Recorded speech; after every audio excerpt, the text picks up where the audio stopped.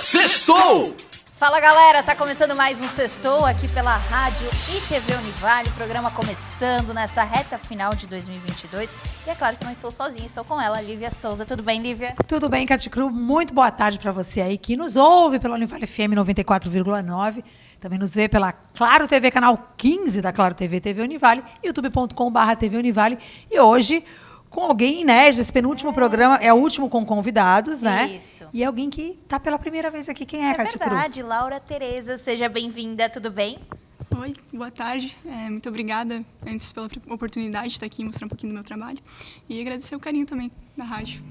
Que legal. Vamos apresentar, então, a Laura Bora, Tereza. Cati Cru, Ela é faça cantora e as honras. compositora, tem 2 EPs, 2 singles lançados. Ela se autodenomina como parte integrante da nova geração da música chapecoense. Ela tem aí vários estilos, vão do folk, da Nova MPB. E ela começou a carreira de forma independente em 2019, ganhando destaque estadual, viu, Lívia, participando de festivais. E a gente vai saber tudo sobre isso, porque a música dela é maravilhosa, né? Não, a música é incrível. Quem ouve a Rádio Univale FM, ela toca, ela ganhou uma edição do Peneira 949, foi muito bacana.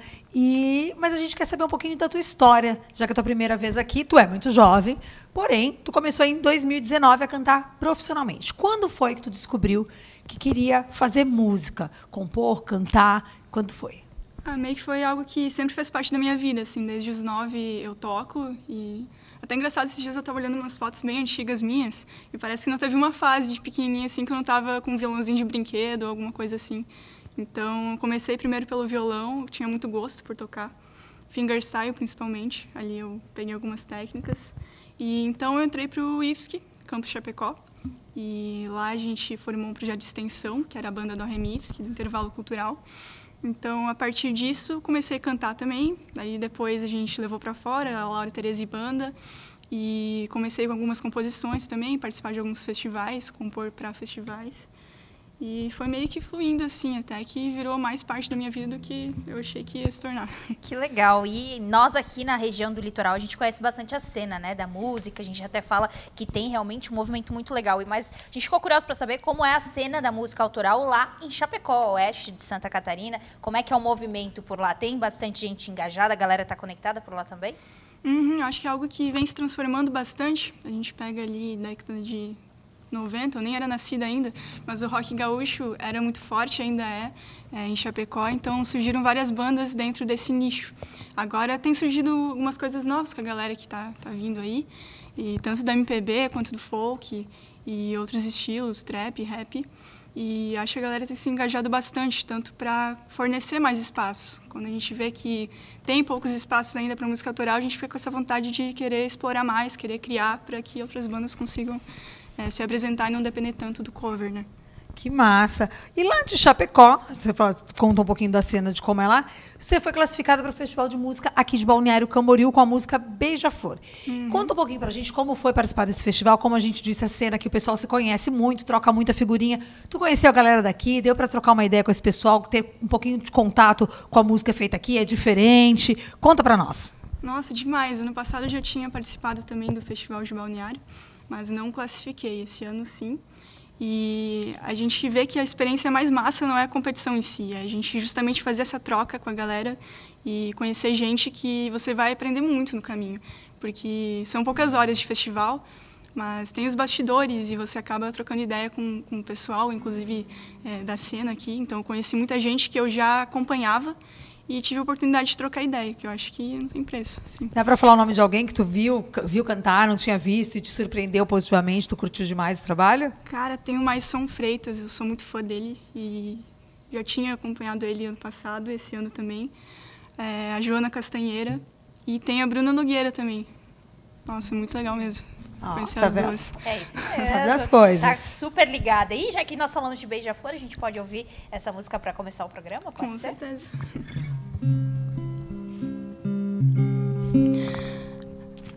Ao ouvir o teu cantar, não me peguei pra trás. Quando vi, já estava lá em teu colo e não tem mais como sair, meu beija-flor. Tu és sorte de amor.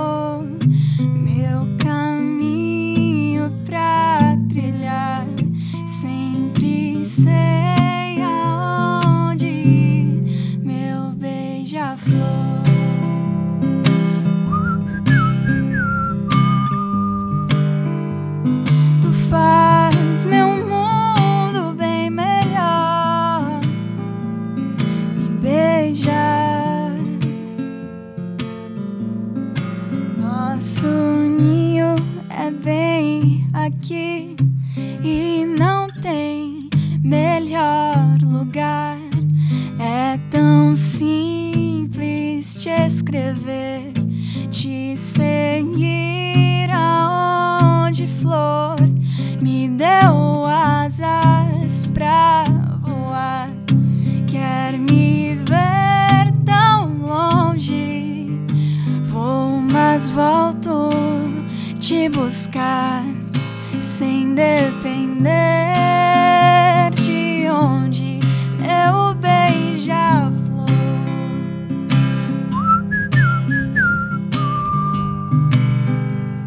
Tu faz meu mundo bem melhor, me beija,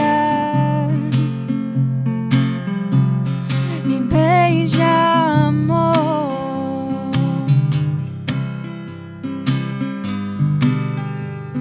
E faz meu mundo bem melhor, me beija.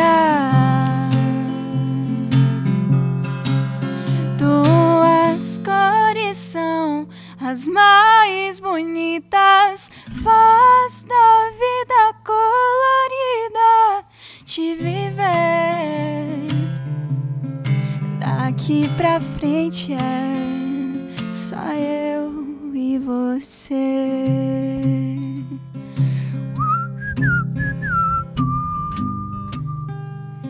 E faz meu mundo bem melhor, me beija,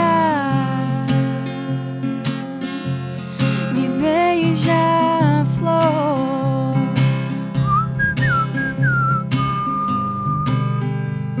E faz meu mundo bem melhor, me beija,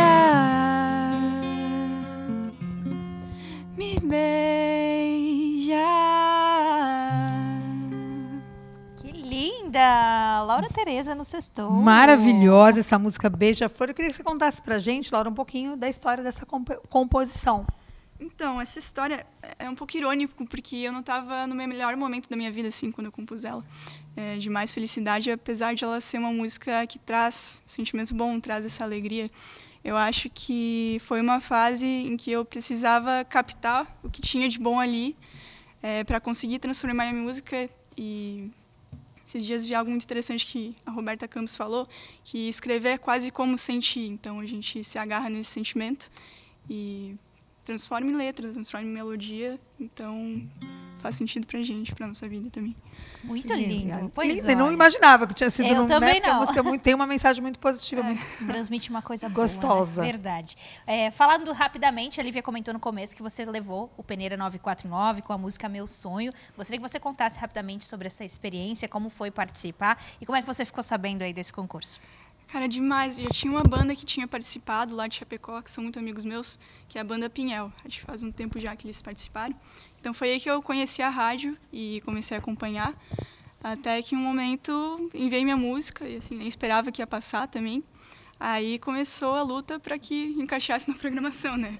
Foi bem bacana ter essa oportunidade de levar um pouquinho para outra região também as coisas que acontecem lá. Mudou alguma coisa, Laura, depois? Tu acha que aqui quando tu veio para Balneário, as pessoas, de repente, conheceram um pouquinho melhor? Ou ainda não foi o suficiente? Também, acho que foi assim um ponto inicial para a galera começar a me conhecer em outras regiões também, começar a definir, encontrar meu público também em outros lugares. Que massa. E falando também dos festivais, né, Lívia? Tu vê esses momentos de festival como o de Balneário, como os outros que tu já participou, como realmente uma oportunidade de levar o teu trabalho, de conhecer, fazer amizades e as pessoas saírem daquele momento e te ouvirem nas playlists, estarem te acompanhando também? Demais. Eu acho que Santa Catarina tem uma diversidade no todo muito, muito grande. Então, já não é mais tão nichado assim, sabe? Eu acho que tem espaço para a galera. E é muito bacana a gente admirar, a gente conhecer o pessoal e trocar essa ideia mesmo, sem aquele intuito só de competitividade, por causa do festival, é claro.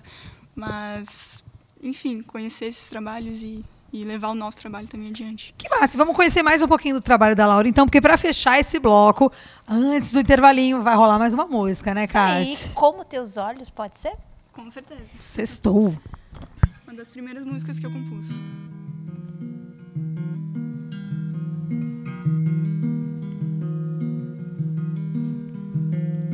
Quero sentir tua voz presente, transformando o deserto.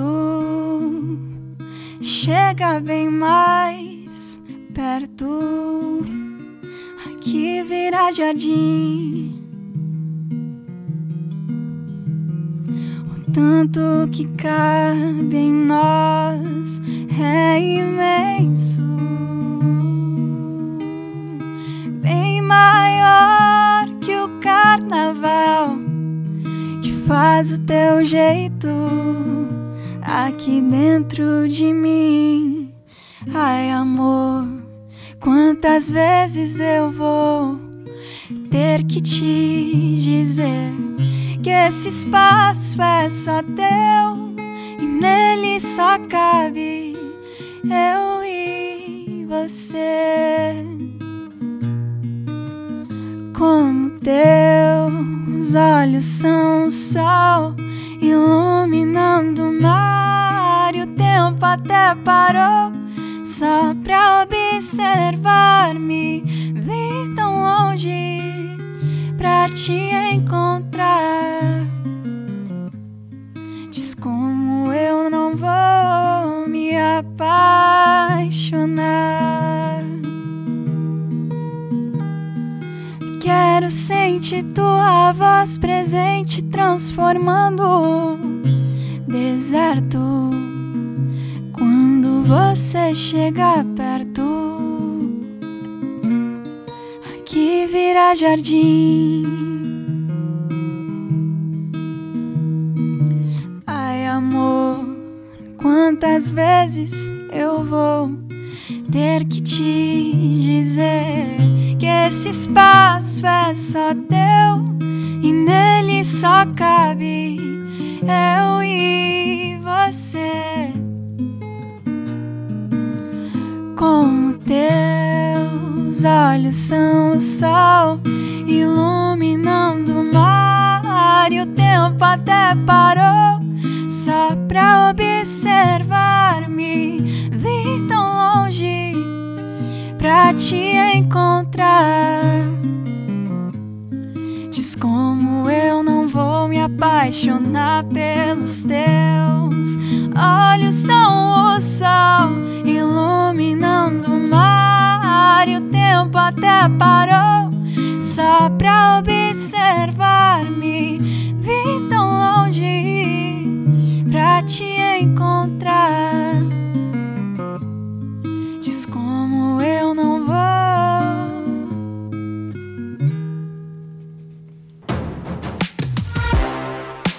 Uma jornada sem fim.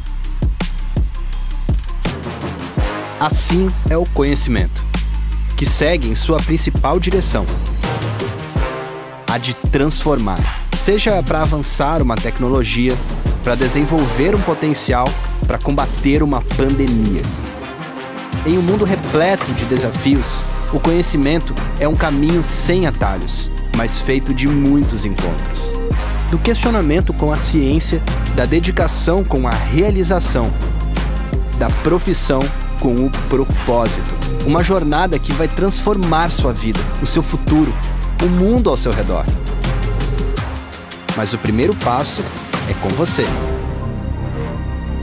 Seletivo de verão Univale. Inscrições abertas. Univale.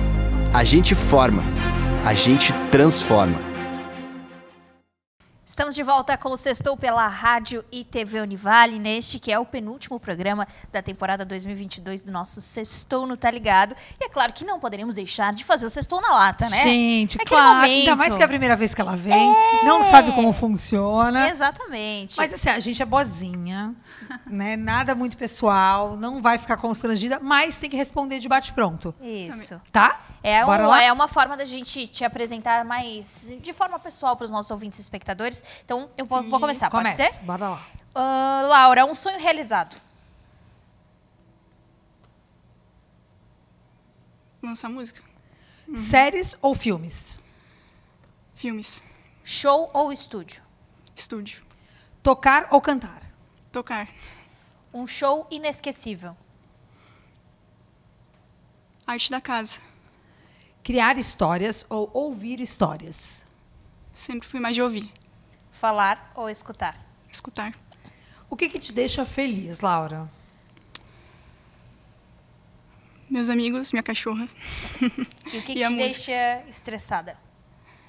Estressada. Cara, no geral, eu sou bem de boa, assim. Acho que... Tá, fiquei sem Não, não resposta. fica estressada. consigo Ela tem pensar. cara de quem não fica estressada. Ela tem uma coisa zen com ela. É. É a primeira pessoa que eu vou admitir não responder, porque ela tem cara de que nada abala, Nada, entendeu? exatamente. Nada abala a Laura. Mas tem alguma coisa que você não gosta em você mesmo? Em mim mesma, acho que... Caramba. Uma auto-reflexão pessoal agora. Acho que em algumas coisas eu podia ser mais incisiva, não esperar tanto. E uma coisa que você gosta em você? Eu sou dedicada. Como é que a Laura, que não é estressada, relaxa? Aí é irônico também, porque eu sou muito tensa. Mas eu relaxo fazendo e ouvindo música. Tua rede social favorita? Instagram.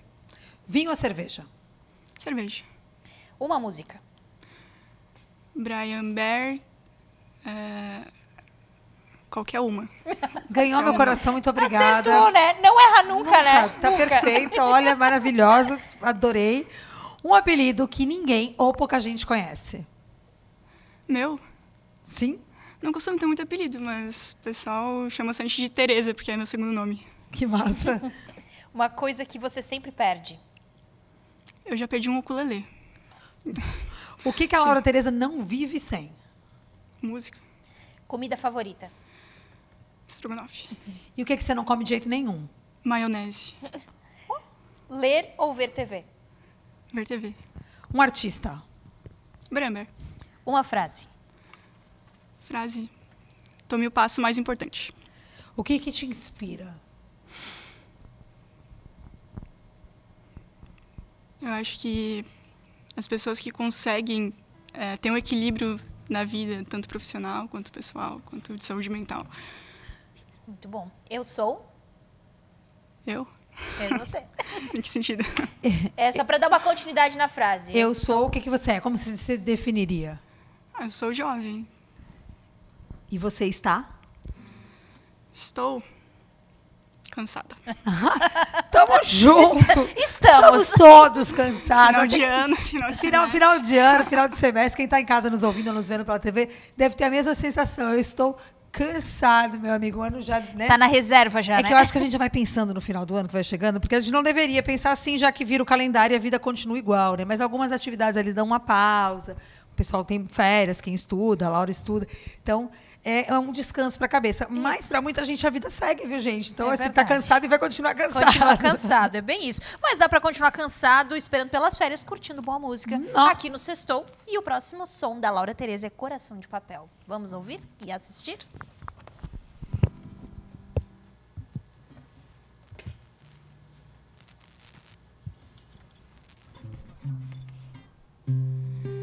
Ouço os seus passos pelo chão, leves como poeira, feito um abraço na estação. Me leve a noite inteira. Vimos o sol se pôr. Seu mundo parece ter muito mais cor pela bandeira listrada. Há flores na beira da estrada. Ai, eu vou estar sempre do seu lado.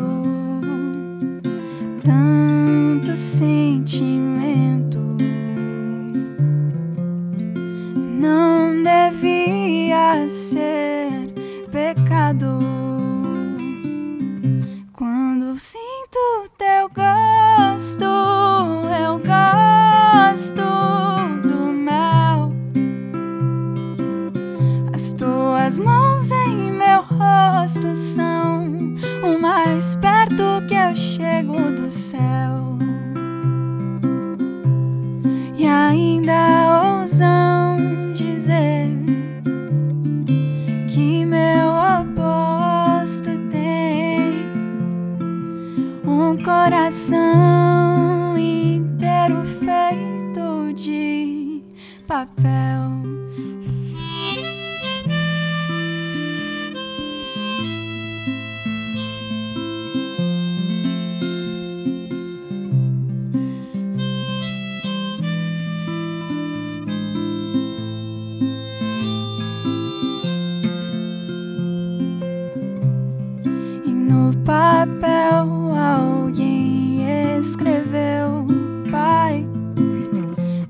já sou filho teu, pois esse amor já não é só mais meu, pois esse amor já não é só mais tanto sentimento.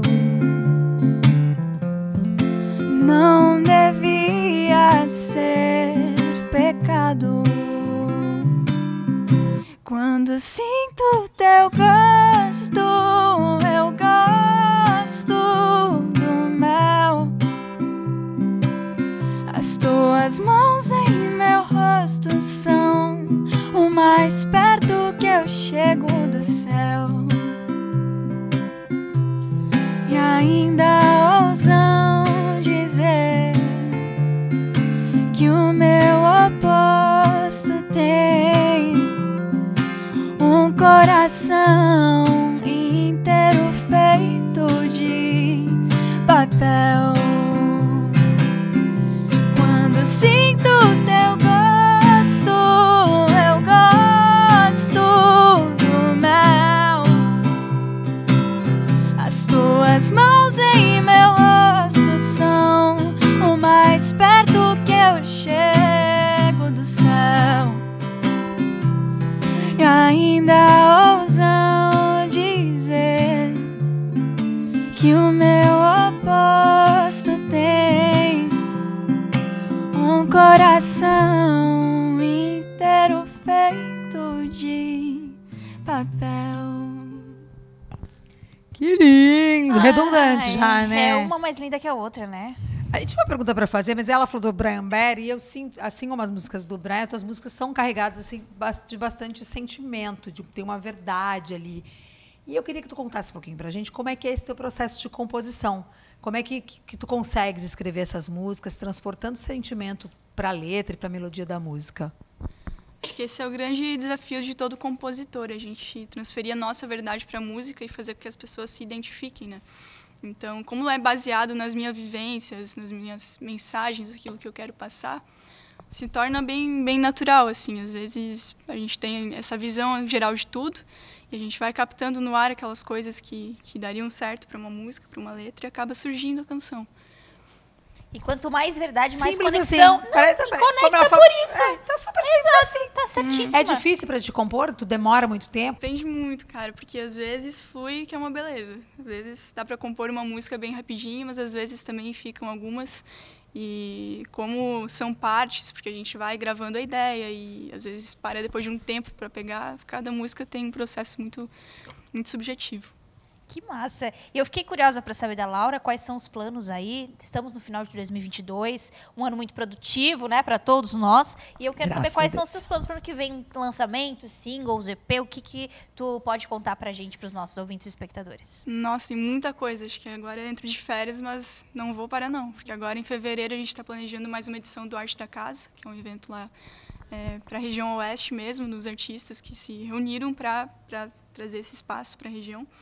E eu também planejo lançar algumas coisas para o ano que vem, tem mais single, mais projeto, acho que vai vir bastante coisa bacana.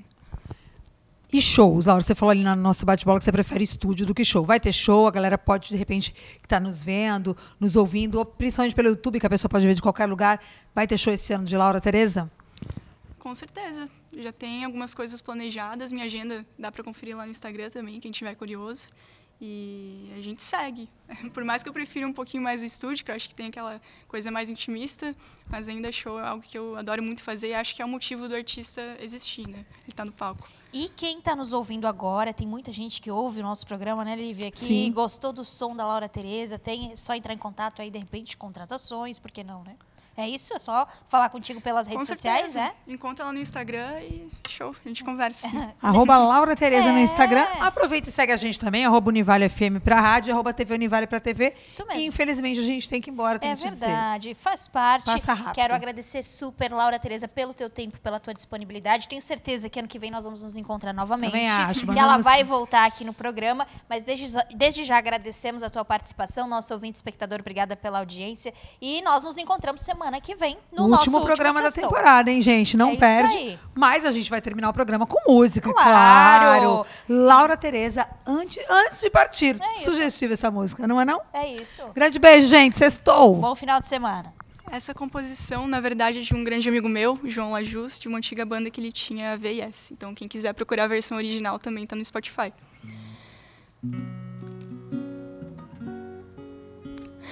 Eu não sou meu amor, seu bicho de dormir, aquele que vai estar quando você quiser e que vai te abraçar. Quando você fica sozinha e o medo vem bater, não posso prometer que não vou me mexer se tudo desabar, que ainda vou estar lá quando você voltar. Louca pra dormir e me encontrar, imóvel em um sorriso quieto e inanimado, pronto a te proteger contra qualquer estrago que a vida vá fazer. E você queira esquecer o medo que se tem de voltar a ficar só, até explicar, mas não justifica manter alguém por conforto ou por dó. Bem ou mal é bem melhor deixar que tudo crie vida. Ei, deixe que tudo crie vida e parta se quiser. Eu não sou meu amor quem vai poder lhe abrir os olhos pra enxergar, a porta pra sair, quem vai lhe atrasar pra algum compromisso certo que você queira fugir. Não posso permitir, não quero mais estar, não sei pra onde ir, mas não posso ficar, eu não vou lhe pedir. Insistir em alguém pra culpar, não somos bons culpados em ombros de gigantes, apenas baixas vozes sonhando alto-falantes, com tempo pra perder, sem tempo pra dizer o medo que se tem de voltar a ficar só, até explicar, mas não justifica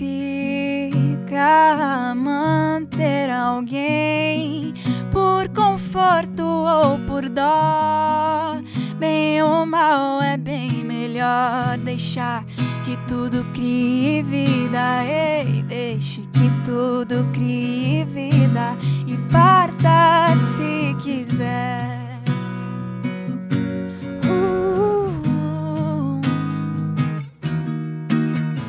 Deixe que tudo crie vida.